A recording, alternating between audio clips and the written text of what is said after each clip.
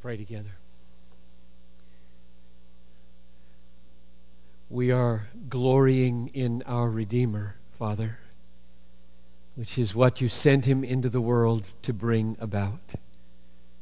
This is a little foretaste from our less than perfect hearts of what we were made for perfectly in heaven and on the new earth. And so keep fanning that flame of glorying in, boasting in, trusting in, delighting in, being satisfied in our great Redeemer, Jesus Christ. And tonight, from this text, teach us to love one another without hypocrisy, I pray. Don't just teach us, Lord. Make it happen. Let the teaching be of a spiritual kind that has the power of the Holy Spirit behind it, so that the fruit of the Holy Spirit called love, free from dissimulation and hypocrisy, would happen in this church. Through Christ I pray. Amen. Well, let's begin with some biblical thoughts about how to read the Bible in such a way that it changes us. Especially a text like this that Chris just read here, and I'm not sure who read it on Sunday morning.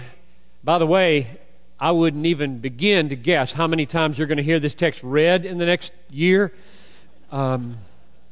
But this would be a golden opportunity to memorize Romans 12 as a church. And we're going to read it over and over and over again in the prayer that God would make it happen in this church. So if you haven't begun to memorize it on this very slow journey through Romans 12, it's not too late to start. I'm asking this question at the beginning of this message because when you read, just say 5 verses, verses 9 through 13, there are 13 exhortations in those 5 verses. How do you read those? What do you do with them in your devotions? Let love be genuine, abhor what is evil, hold fast to what is good, love one another with brotherly affection, outdo one another in showing honor, do not be slothful in zeal, be fervent in spirit, serve the Lord, rejoice in hope, be patient in tribulation, be constant in prayer, contribute to the needs of the saints, seek to show hospitality. That's 13 specific admonitions or exhortations. So, suppose you get up in the morning like a good Christian and you have set yourself to begin the day by reading your Bible. You should do that. It's a good idea. I do that. I think those who want to walk through the day in the power of the Spirit set themselves to begin the day by reading the Bible. So you've set yourself to read, among other chapters, perhaps Romans 12.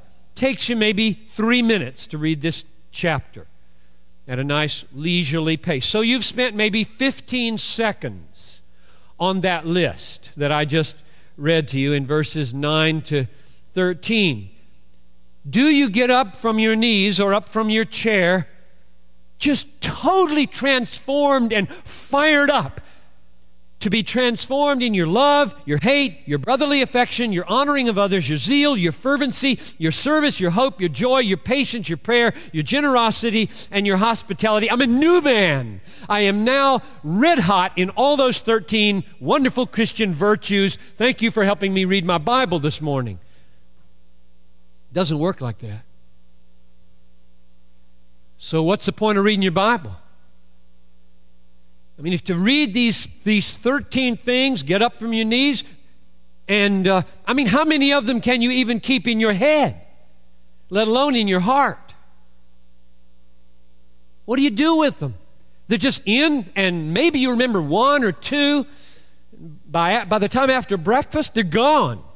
And what was the good of reading those 13 admonitions, not to mention all the others in the chapter, not to mention the other chapters that you read hurriedly on your way through the reading program like I do on the way to reading the whole Bible in a year? So, to get help, let's ask that question to Paul. Say, Paul, what did you write those for? I mean, how are they supposed to change us? It doesn't work. I mean, you read them, spend 15 seconds on them, and You get up and nothing is new. So let's go to chapter 15 and see what Paul says about that issue. Chapter 15, verses 15 and 16. I just want to get a handle on what do you do with parts of the Bible that are bullets. Boom, boom, boom, boom, boom, boom, boom. And you read them and they just go in and out and you're off to work. And I mean, was anything supposed to happen with those 13 exhortations? Are you supposed to be new? Are you supposed to be better at those having read them? Well, yes, you are. We're supposed to be better at them for having read them. So let's read verses 15 and 16 of Romans 15. On some points I have written to you very boldly by way of reminder. So don't think you should only read new things in the Bible. The Bible is, for old Christians like me, mainly reminder. I've read this book dozens and dozens of times. I've read everything in this book dozens and dozens of times. There's nothing new in this book in my ears. There's plenty new for my head and my heart. If I had eyes to see, and I'm always praying for better eyes to see, but the Bible is real plain. It's all about reminder when you read your Bible as a veteran Christian. On some points I have written to you very boldly by way of reminder because of the grace given to me by God. So this is a work of grace that he's writing to us. Let's receive the grace of the Bible. Verse 16, to be a minister of Christ Jesus to the Gentiles. That's us mainly. There may be some Jewish people here, but mainly we're non-Jews and Jewish by inheritance through Christ. He's writing to Gentiles in the priestly service of the gospel of God. He's like a priest, and he's getting an offering ready for God. Who's the offering? That's us. So that the offering of the Gentiles may be acceptable. Now stop there. Let's get the flow. I'm writing. Grace has been given to me to write. I'm an apostle. I write with authority. I'm helping make the Bible happen. So that, I'm in the middle of verse 16, the offering of the Gentiles may be acceptable. That word, doesn't ring any bell from chapter 12. Acceptable, acceptable. Verse 2, prove what is acceptable. The Word is written to help us be transformed in our minds that we may prove what is acceptable, embrace the will of God, become a more fitting sacrifice, living sacrifice offered up in worship. Verse 1. And then this last phrase changes everything. Sanctified by the Holy Spirit. All right. Now we've got the great Reformed pair. Word, verse 15, I write. Spirit, verse 16. The only way anybody gets changed in a Christ-exalting way is by Word and Spirit. Word and Spirit. Word and Spirit. We read, and reading doesn't change anybody. And the Spirit won't change you apart from the Word. He inspired it. He means to use it. That's why they're coming together around this phrase, so that the offering of the Gentiles might be acceptable. And at one side you got the Word working, and at the other side you got the Spirit working. And therefore, we got some issues as to how to deal with this text now. And let me suggest 3. Number 1, this is inferences I'm drawing from Romans 15, 15 and 16 for how to read Romans 12. Number 1, we pray as we read, asking the Holy Spirit to illumine our minds, change our hearts, and cause something to happen. Some divine transaction to happen by means of the Word, anointed by the Spirit.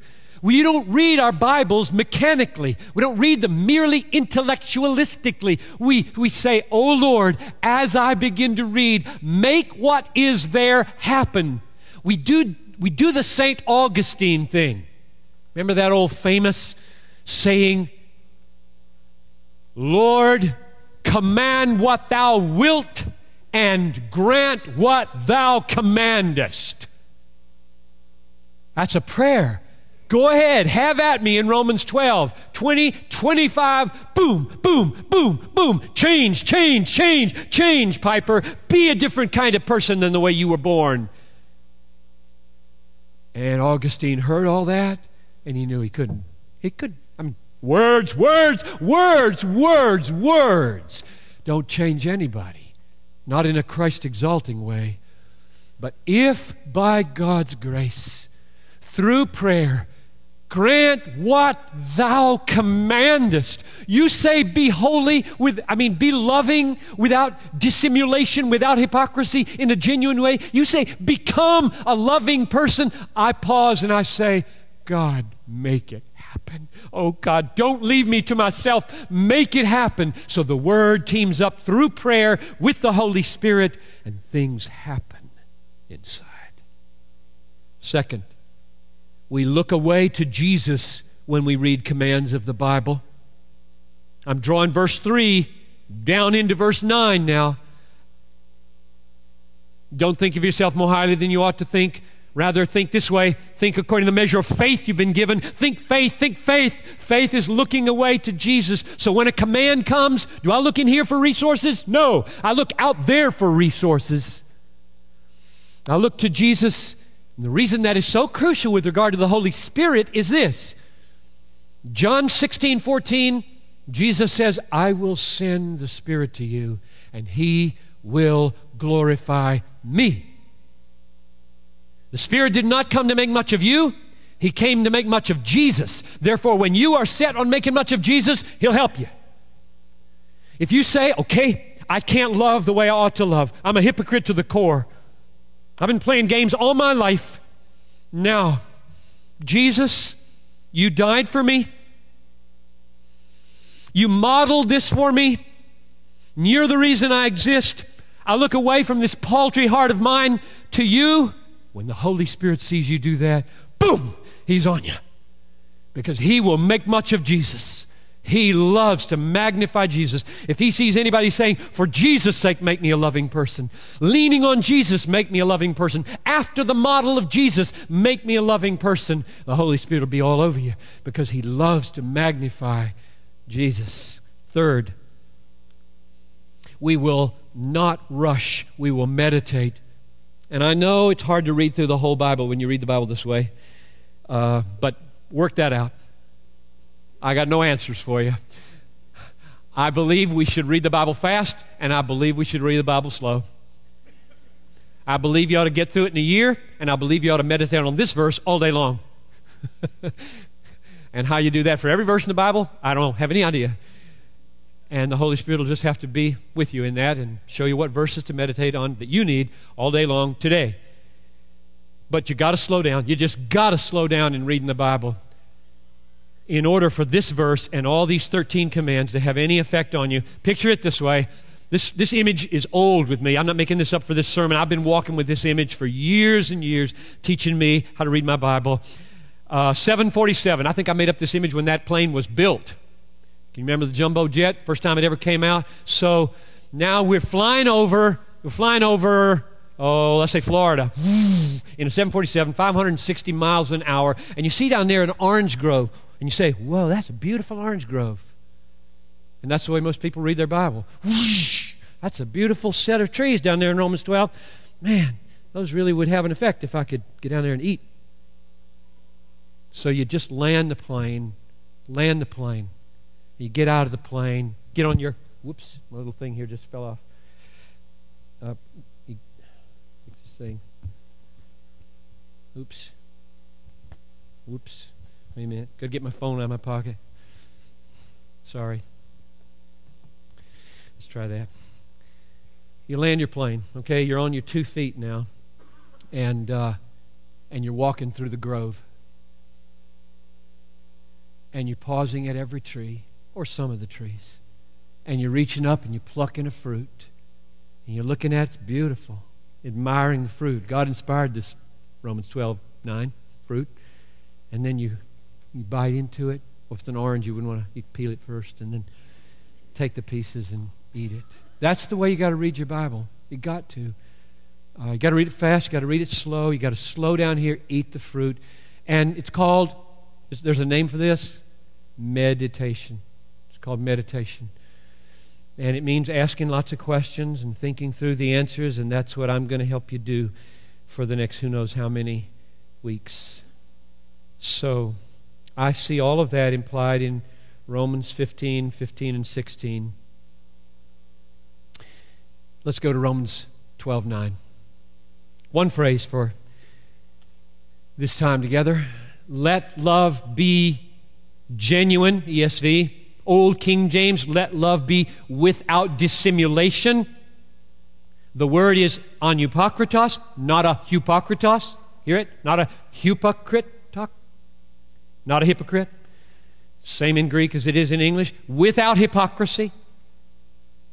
So I'm going to work with you. I'm going to sit on this and eat this fruit, this one piece of fruit tonight, because I would love for our church to be less hypocritical.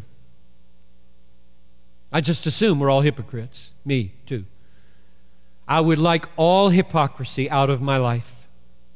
So I need to dig here. I need to chew here. I need to savor here with you about this half of a verse. Have we begun a new section here?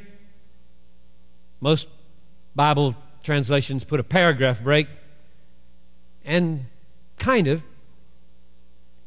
I wonder. You're talking about spiritual gifts in verses 6 through 8. And then he says, let love be genuine. Does that remind you of anything? Gifts, love. Gifts, love. Does it remind you of anything, anywhere? Like 1 Corinthians 12 and 13. 1 Corinthians 12, all about gifts, gifts, gifts, gifts. And at the end of chapter 12, now I will show you a more excellent way. If I speak with the tongues of men and of angels and have not love, I'm a noisy gong or a clanging cymbal. If I have prophetic power so as to understand all mysteries and all knowledge and have all faith so as to remove mountains but have not love, I am nothing. So Paul seems to do it this way. Let's talk about gifts, now love. Let's talk about gifts, now love. So in a sense, yeah, there's a break. There's like a break there. On the other hand, I don't think so. Because verses 2 and 3 are finding their way. Verse 2, be transformed by the renewing of your mind, that you may prove what is acceptable, the will of God.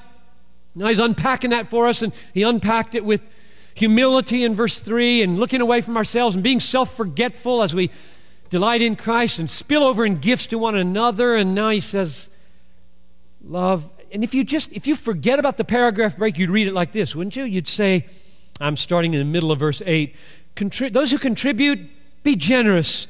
And those who lead, do it with zeal. And those who are merciful, be merciful cheerfully. And those who love, do it without hypocrisy. No break. One of the reasons I think that is just asking, okay, what's hypocrisy got to do with verse 3? Don't think of yourself too highly. Think in terms of the measure of faith that's been given to you, which looks away from you, forgets about yourself, is enthralled with Jesus, and spills over in joy onto other people's and meets their needs. It's all about forgetting ourselves. Well, what's hypocrisy? Hypocrisy is all about me. Hypocrisy is all about me and making sure I make the best impression I can without any regard to what's inside of me. I just want you to see the best, whether there's anything good in here or not. And so I'm just constantly a second-hander. I'm just strategizing myself to move through life to, oh, what do they expect? Oh, I'll give them that. And what do they expect? I'll give them that. And what do they expect? I'll give them that. And you're one colossal fake. And that's all about the opposite of verse 3. So I don't think Paul's on a new paragraph here. I think he's got the same issue with love as he had with the gifts.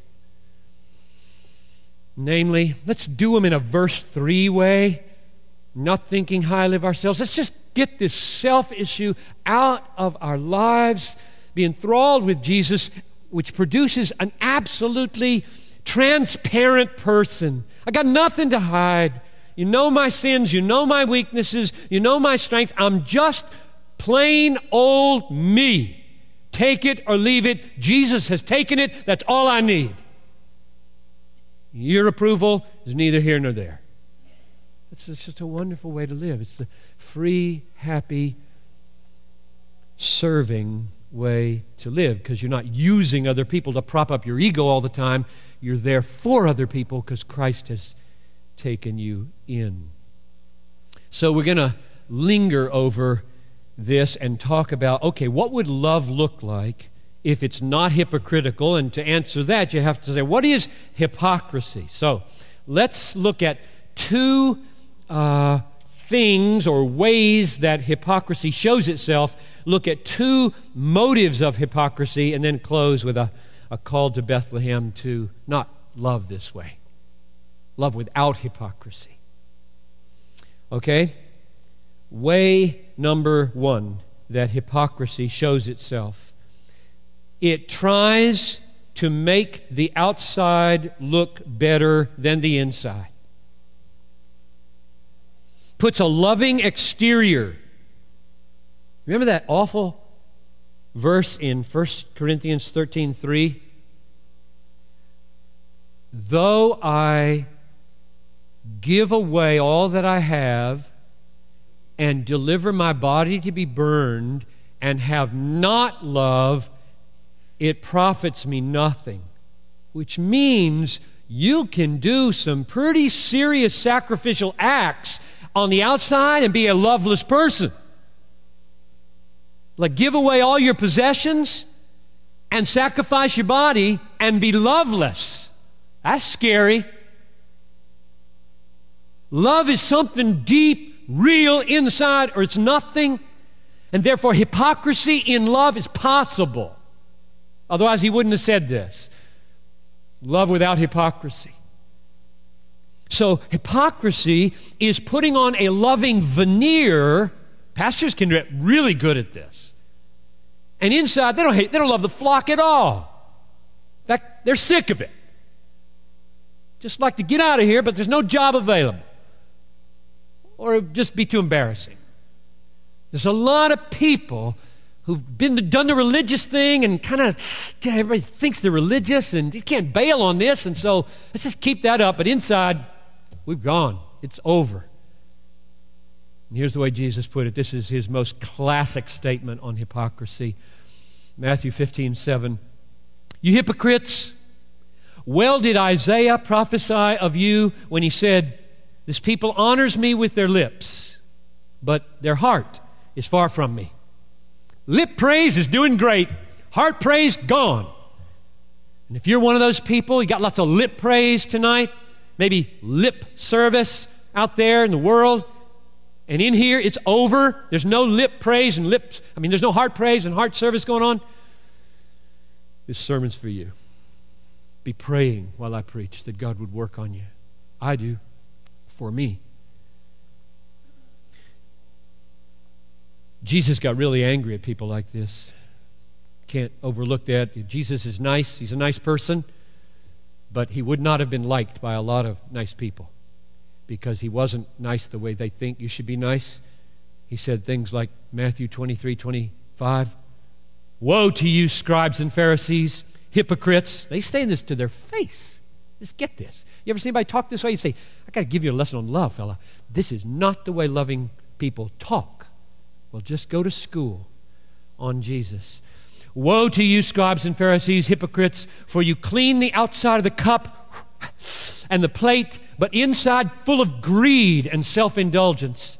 Woe to you, scribes and Pharisees, hypocrites, for you are like whitewashed tombs, which outwardly appear beautiful, but within are full of dead people's bones and all uncleanness. Whoa, he didn't like that. He got really mad at that. Talitha and I were at Pizza Hut today, and I said, you know what hypocrisy is, Talitha? Not sure. I said, okay. I held up my Pepsi cup. And we had an accident in our house this morning to make this especially visible, but I held up this Pepsi cup, and I said, just clean it up on the outside. It looks really good.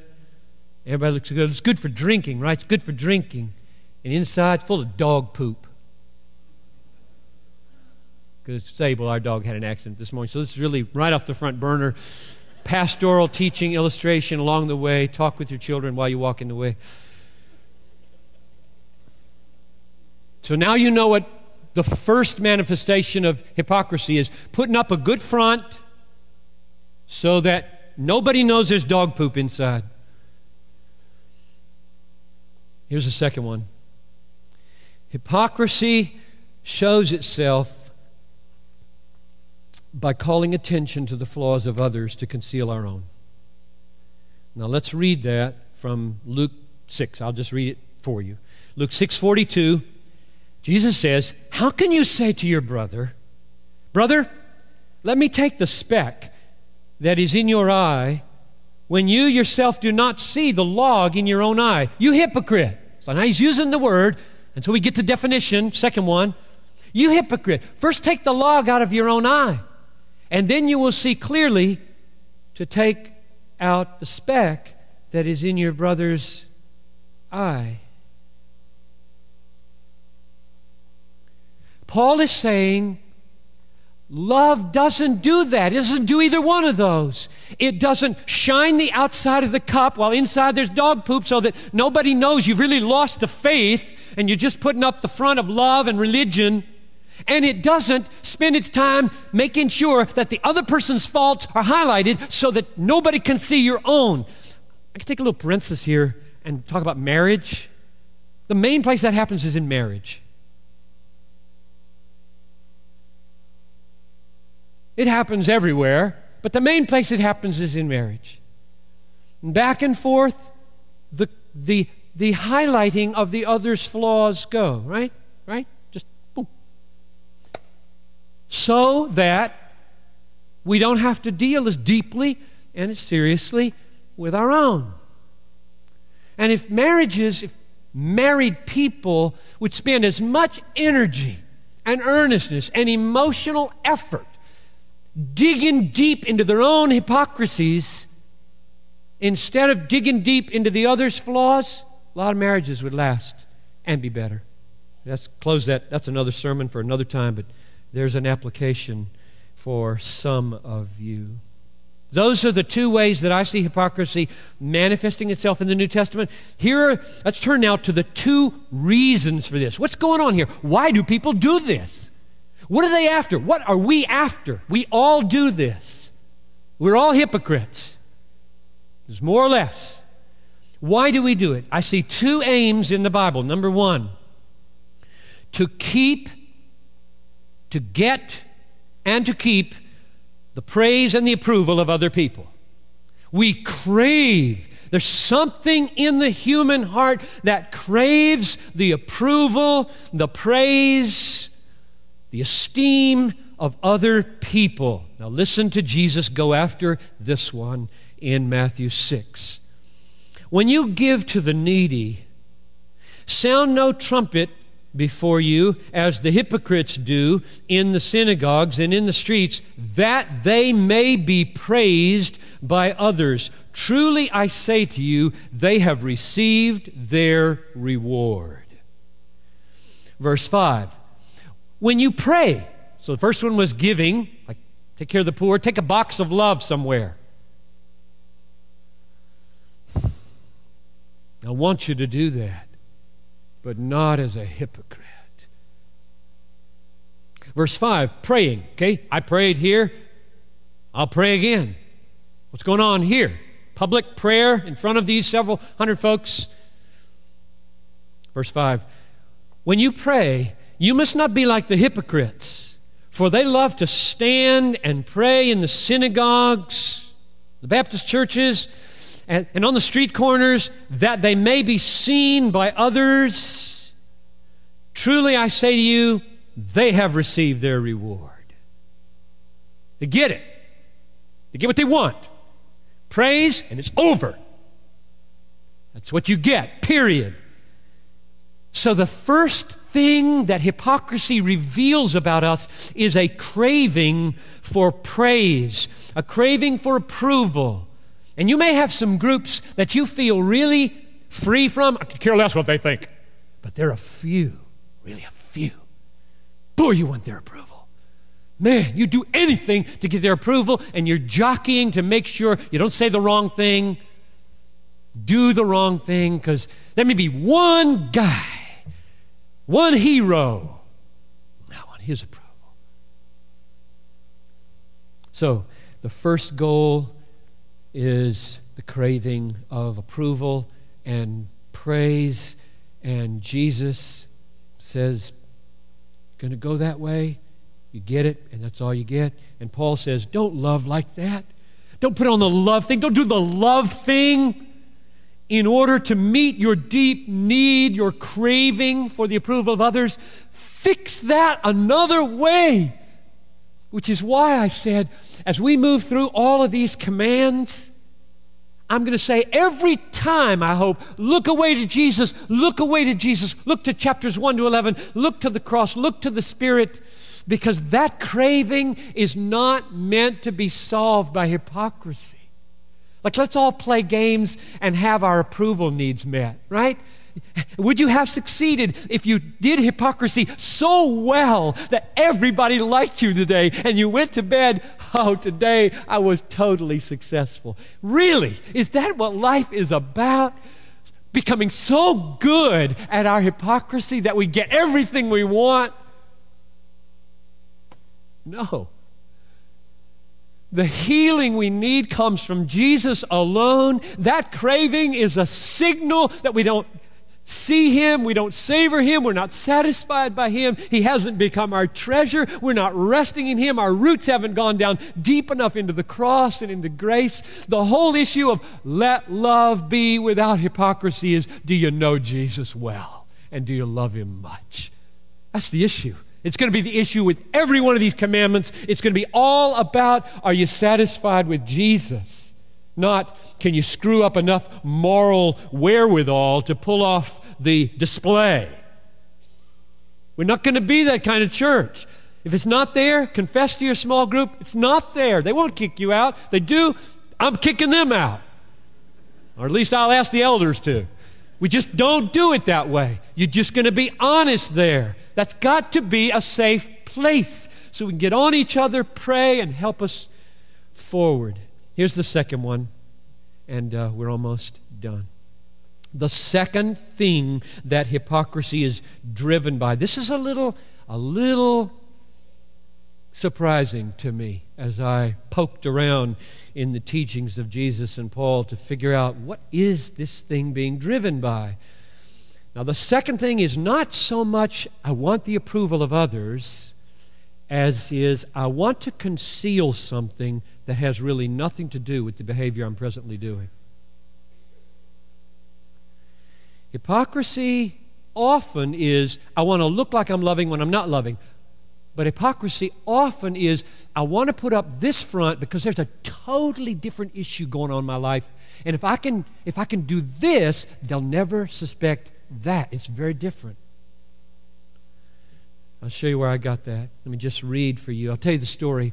Jesus sees a woman bent over like this. She can't stand up. 18 years, she's like this. He has compassion on her. His heart goes out to this woman. And it's Sunday. It's Saturday. It's Sabbath day, right? Oh, dear. It's Sabbath day. Here's a woman who needs help. And is Jesus going to hedge and say, well, come back on Sunday and we'll fix this? No. That's not the way He is.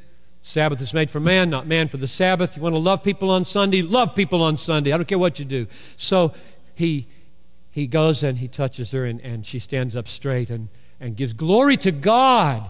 And the ruler of the synagogue is bent out of shape and says, there are 6 days in which work ought to be done. Come on those days and be healed, and not on the Sabbath day. Just imagine what's going on in this man's heart. Imagine the cesspool of this man's heart. This religious man's heart. We keep the rules here. It's a cesspool under there. Now, how does Jesus go after it? This is where I got this insight into what's driving this man. Jesus says, you hypocrites, does not each of you on the Sabbath untie his ox or his donkey from the manger and lead it away to water it? That's all He says. What's that about? What's driving this man This religious man, this ruler of the synagogue, this man who wants to get the Sabbath just right, what's driving this man? You know what it is? Money. Money. The God of money. Oh yeah. When it's your donkey that might die of thirst on Sunday, you'll take him to water. When it's your ox that just might keel over on a hot Judean Sunday afternoon, you'll guide him to water. Yes, you will, because your money's at stake. Jesus was so angry. It says in Luke 18:16 explicitly, the Pharisees were lovers of money. And you read these stories, and you say, whoa, where'd that come from? I didn't know it had anything to do with money. It looked like it had to do with Sabbath keeping. That's not what's driving these men. I did a funeral this morning. And I got to be careful here. I don't want to offend anybody. But, and I say it with just overflowing love and longing. If they hear this tape or if they're in this room, some at the funeral were not believers. And they made it real clear in a most honest and humble way that they were not. I knew that was the case. And therefore, since they were honest, I was honest. And I shared right up front about that. And I knew that behind this unbelief in large measure was the church had just so let these people down. In fact, I could hear the unbelievers as I talked about Jesus over against the church saying, mm-hmm, mm-hmm. Do you ever have any amens from unbelievers? Start preaching Jesus and not religion. Start preaching Jesus and not church. And unbelievers will say, mm-hmm, mm-hmm. We're the problem. Our love affair with money, our love affair with our stuff. We are such hypocrites when it comes to our religion. So, closing, Bethlehem. Beware of making our religion a cloak for worldliness. Liberals are good at this, and fundamentalists and evangelicals are good at this. Liberals talking endlessly about the poor and about peace and about the environment and sleeping around on the weekends. Because it's the big issues of justice that matter. My little personal morality doesn't matter. Adultery, fornication, pornography, not a problem. I'm fighting for the poor. That's one way to be a hypocrite. And then there's a fundamentalistic and an evangelical way to be a hypocrite too. Talking endlessly about the cesspool of modern culture and the godlessness of secular humanism and hiding away in our little safe suburban or urban homes with surround sound entertainment and $25,000 cars tooling around, not lifting one finger for the poor. We got our evangelical ways of being hypocrites. So this thing cuts right through everybody's heart. This is not choosing Republicans and Democrats, hypocrites on both sides, pastors and people, hypocrites on both sides. This sword cuts right through the human heart, not through groups of people, through every group of people, through every human heart, because we are all hypocrites. And my longing and my prayer is that this verse, this tree, this fruit that we've lingered over now for some time, oh, Holy Spirit, come. Let's just do our Bible reading thing. Come and cut us. We prayed downstairs just before we came up. There's a risky prayer. Do whatever you have to do. I said to me, to this church, to free us from every form of hypocrisy. Whatever disease, whatever it takes, free me as a pastor from every form of hypocrisy. I hope you're willing to pray a prayer like that and risk your life. If you have to take me out, I was running on my running machine this morning. My heart's just going 200 miles an hour. And every time my heart's at that pace and I'm breathing so heavy at 58, I say, Lord, if it would benefit the church to take me down now, let me fall. And if it benefit the church to keep me alive, I'm willing to keep running. You willing to pray like that? Just make me free from hypocrisy. Help me to love my people with an absolutely authentic love. No game playing, not showing up because you gotta show up or anything like that. I don't know what battle you fight, but may the Lord free us. Love doesn't put up artificial fronts. Love doesn't dwell on the flaws of others to conceal our own. Love doesn't crave the praise of man. And love doesn't do the religious thing to hide the love of money. Love forgets itself, looks to Christ, overflows with joy, meets the needs of others,